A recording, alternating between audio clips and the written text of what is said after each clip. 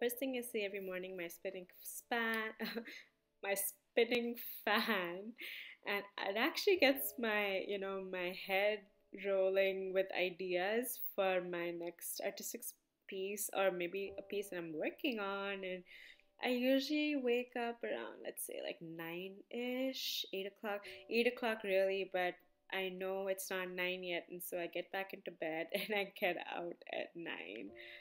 Get out of my bed at 9 when I know it's 9 at 9. I'm like, I have to get this day started. I usually really like a good morning routine. I give myself a good facial massage. Over here, I'm using rosehip seed oil and a little bit of argan oil. I also enjoy grapeseed oil. And, today specifically has been pretty gloomy, so I really needed that facial massage to, get that energy flowing. And, had to run to the store and pick up some milk. We did run out of milk. Milk is essential for this coffee I'm drinking. Coffee for sure. I need, recently especially, I was never a coffee or tea drinker growing up, but this coffee I really, really needed.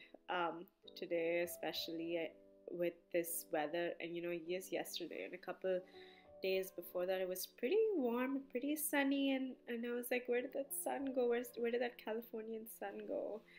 At least my mom is making some goodies, and I'm ready to make my to-do list.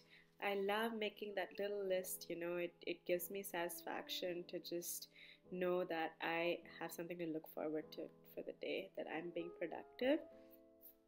Just want to make sure that life of a full-time artist is indeed productive and I'm moving towards a certain direction.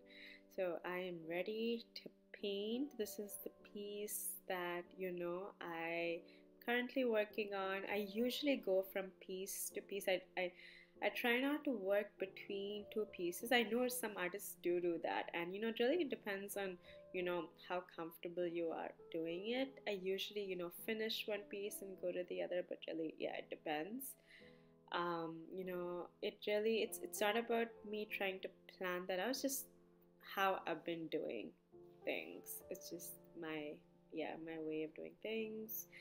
So, so for this, I actually used a little bit of some acrylic pour paints that I did, um, buy a couple months ago, and I thought I should use.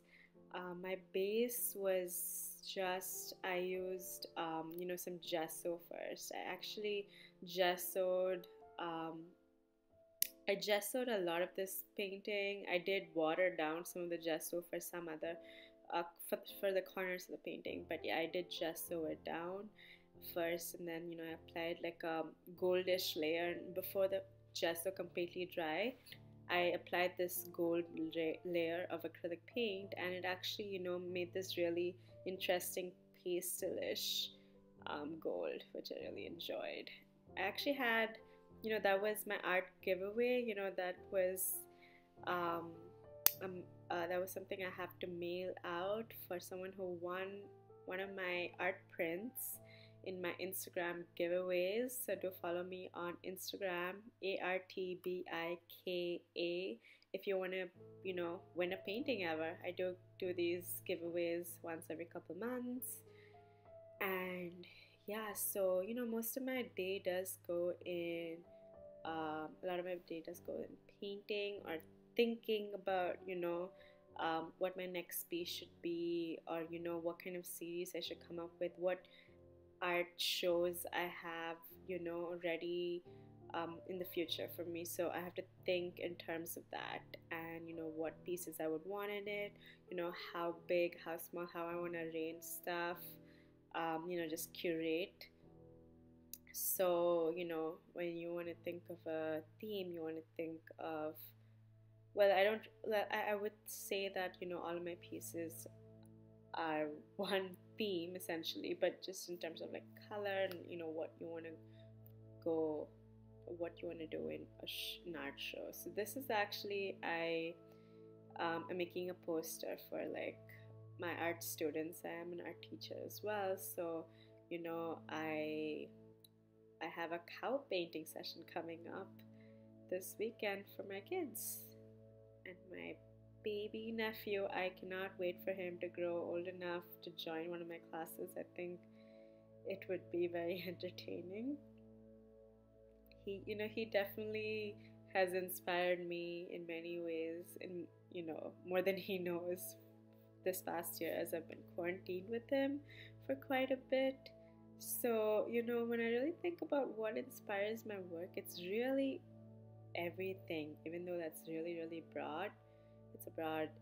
It's really broad, but it's really everything.